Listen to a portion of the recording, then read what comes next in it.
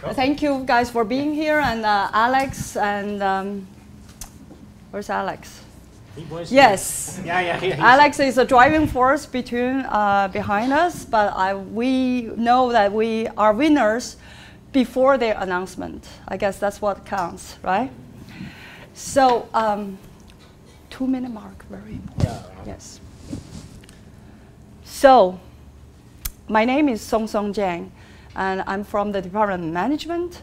The paper that I'm going to present, we have presented in USASP conference, the last conference. And I'm very delighted to have my co-author here, Mujtaba Shang, and also Alex de Noble. What's the paper about? It is about the theme of today, which is change. There are multiple sides of change. We have the environment side, urban development, right? That might be an environmental side. We have the firm strategy, right? That's what we care about in business. How does a firm react to external changes, right? Or what's this paper about is on the individual side. When change happens in our life, in our environment, how do we change ourselves to be with one on the change, with the change, right? So this paper is one of our papers that's centrally themed on how does the students become entrepreneurs, and how do teams, student teams that are from student become entrepreneurs. How do they build a business? So our sample is 14 teams in the Zheng Center. Anyone venture out, what is the 3 for? What is the 3 for out of 14 teams? Succeed. Yes, they are the ones who have become entrepreneur, right? We normally think to become an entrepreneur, you have to build a business, right? You have to assemble your team, capital, mentor, a slew of things, right? And that may appear to be so, but is that truly so? That's my first question to you as audience. The other question to you as audience is, as educators, we are not necessarily entrepreneurs. What's our role in here?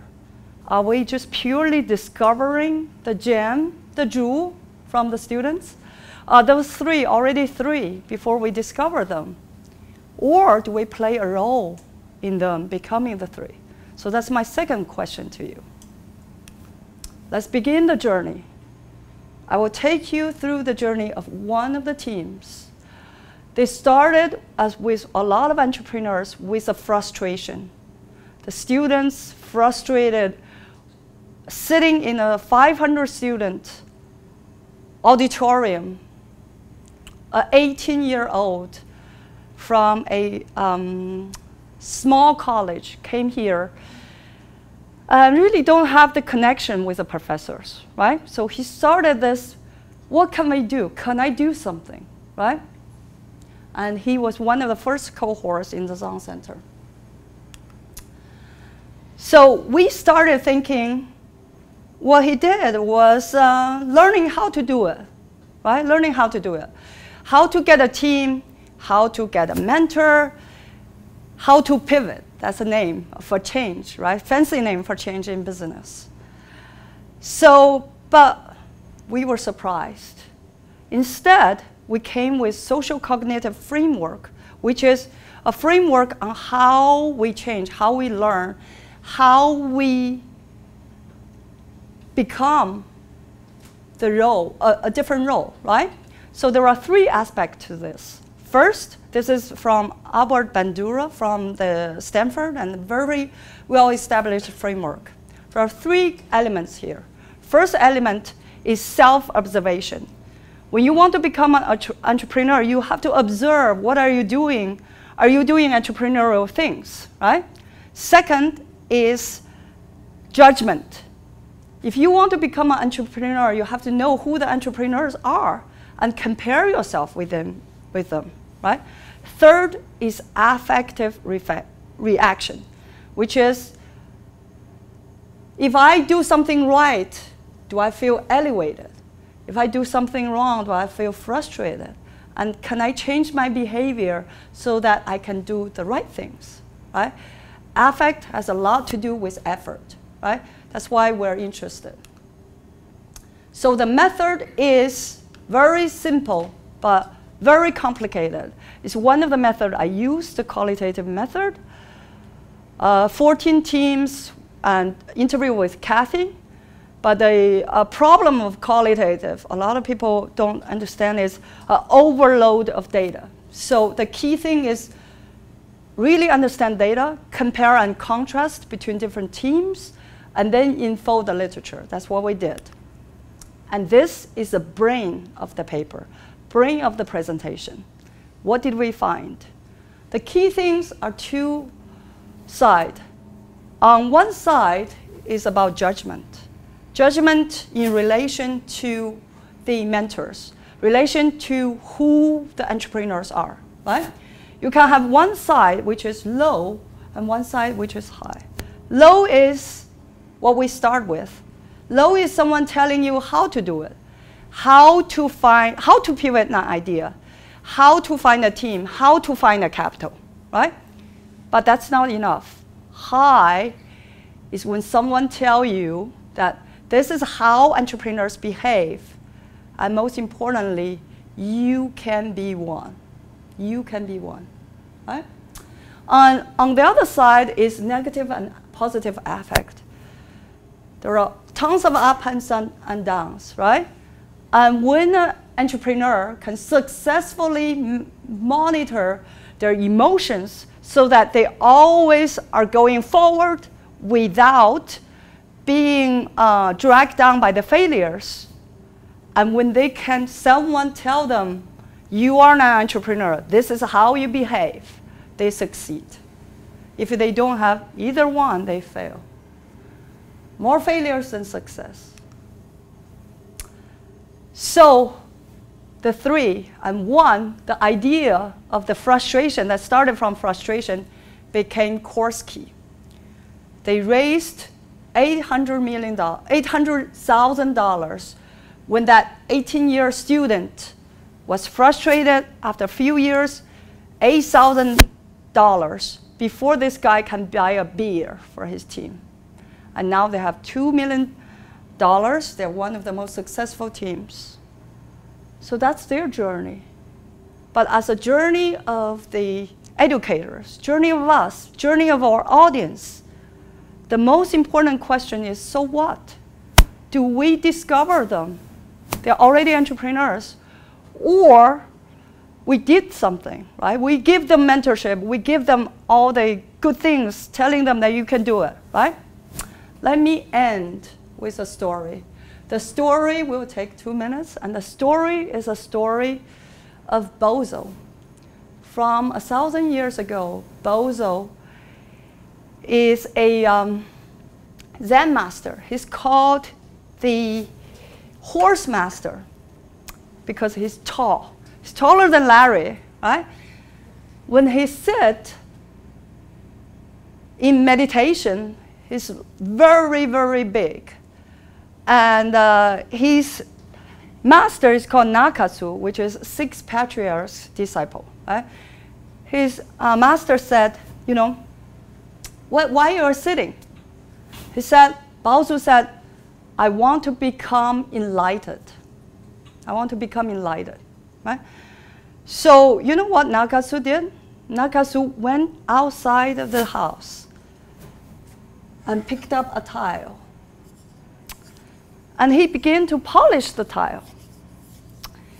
So in Japan and in China, when you took the tile from the kind, you start to polish it to give it a sheen, to become brighter. So Baozu said, Master, why are you polishing this tile? Nakatsu said, because I want it to become a jewel. Baozu said, how possible? That's not possible. A tile cannot become a jewel. And then Nakatsu said, if it's not possible for a tile to become a jewel, how is it possible to become enlightened through sitting? So this is a heart of the presentation.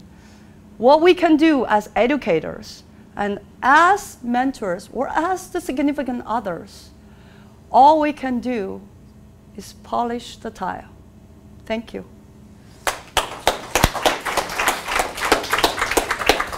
Thank you, Congcong. You're welcome. Okay, who has a question? Yes. Yep. Congcong, did you, as for part of this study, did you study like the 14 individuals? Because I was just curious. Yes. How this study transpired. I mean, were they interviews? Oh, yes. Were they like? They were interviewed in depth over a 3-month period. So this is a whole team effort. So our team trained the research assistants to interview the people, also interview Kathy. So, and then all of us read the transcripts, which sometimes is 15, 20 pages, and then we compare and contrast them. So it's mainly qualitative based, but with a secondary confirmation from Kathy. Okay. Oh, I can just. Yes. Okay, sure. So the ones that the 3 that were successful versus the 11 who were not. Yeah. What were the? Were the 11 ones who tried to be entrepreneurs, Yes. and you didn't see them? They absolutely make it? tried. One of them I left a big impression on me is a sociology major. She wants to do a dating app. But one of the things is she didn't really get a lot of support. Also, she didn't get a lot of social support. So people were saying, okay, cool, in her teamwork, but nobody actually gave her any resources, or nobody ever actually tell her, okay, you know, this is how you become an entrepreneur, right? And this is how you behave like one, right? So she got really, I think her name, this is all fictitious name. The name is Go Date, right? So you can see our imagination there. So so she was one of the failures. Congcong, I have a question. Yes. These teams self-selected? They banded together and then you interviewed them? Yes. And so it was just, how did they find each other? Do you recall? I mean, how do they find each other? Yeah. They found each other through multiple sources. So Zheng really provided good foundation in terms of they have matchmaking, they have quick matches or things like that. And then they have they can find teams through their own social network, some of them from their own classes. And then and they can have posters in the Zheng and then join a team and things like that. So it's purely their initiative, but they have lots of support. any other questions? Kathy? So what were some of the things, what were some of the things that the students who were successful, what were some of the things that they said about how they were successful? In other words, their mentors, how were their mentors shining them? So I remember one important quote. I don't know which one it was. By the way, there are 3 successes. Class tablets, which is Korsky, are the most successful. The other 2, they have sales, they have things. That's why we categorize them successful launch, right? They either have they have some level of sustainability from revenues and from different things, right? So there are, of course, a lot of things that they did, right?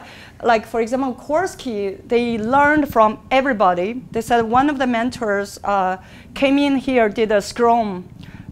Some of you in computer science might know is a Scrum methodology. It's about how do you manage the teams, right? So that was really useful for them.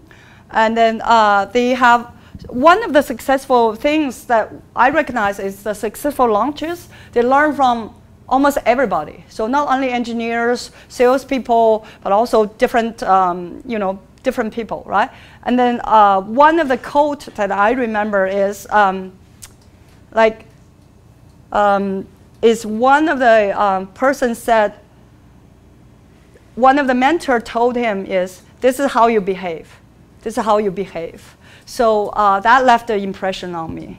So we categorize that as a high mentorship support with psychology support.